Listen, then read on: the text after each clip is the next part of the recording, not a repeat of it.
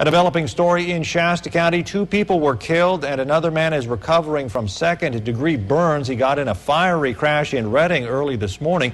We were there minutes after it happened at about 2 o'clock this morning on Highway 273 and Buenaventura Boulevard. Highway 273 was closed for several hours. KRCR News Channel 7's Chelsea Kay sat down with the only survivor of the crash. She joins us with more. Chelsea, how's he doing?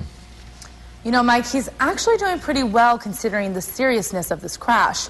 He's still a little shaken up, but says he feels lucky to be alive.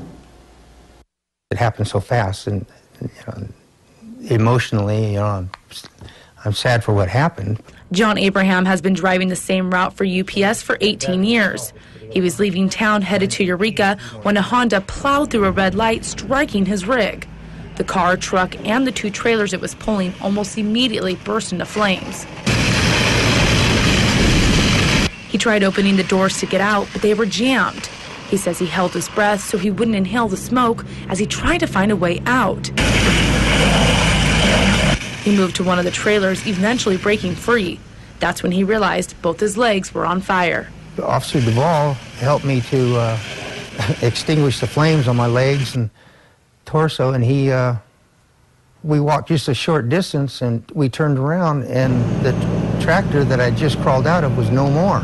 Abraham was taken to Mercy Medical Center and was treated for second-degree burns.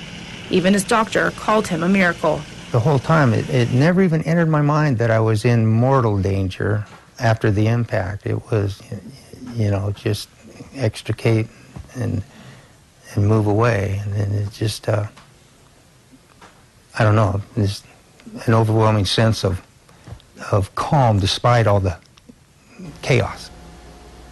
Unfortunately, the 2 people inside the car were killed. Their identities have not yet been released. Abraham says he gives his most sincere condolences to their families.